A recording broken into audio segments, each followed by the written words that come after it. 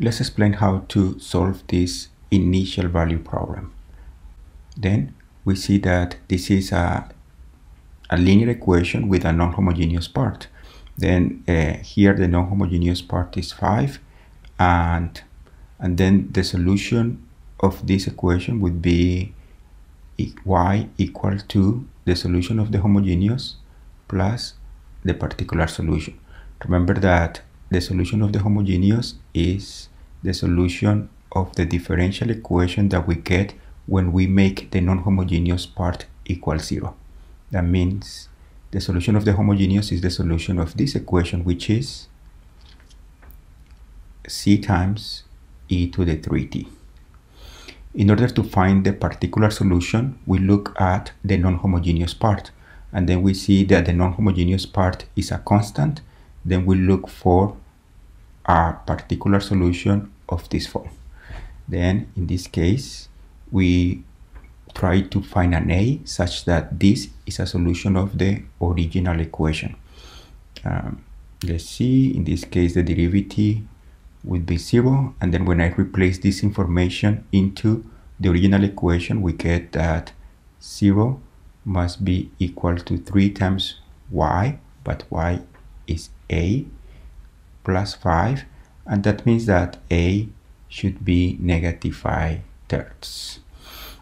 Now we have the general solution. The general solution is the homogeneous, which is c e to the 3t, plus the particular, which is -5/3.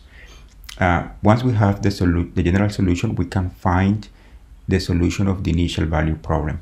We have to make y equal 2 and t equal, in this case t sub 0 is 0, and then we make t equal 0, and that gives us that c must be equal to 2 plus 5/3, which is 11/3.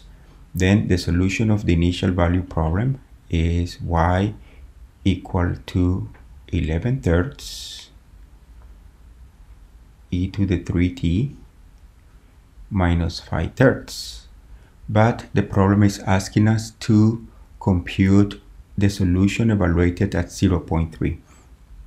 Then y of 0.3 is going to be equal to 11/3 e to the 3, we replace t by 0.3, minus 5/3, which is equal to 11/3 e to the 0.9 minus 5/3, and this is equal to 7.35188.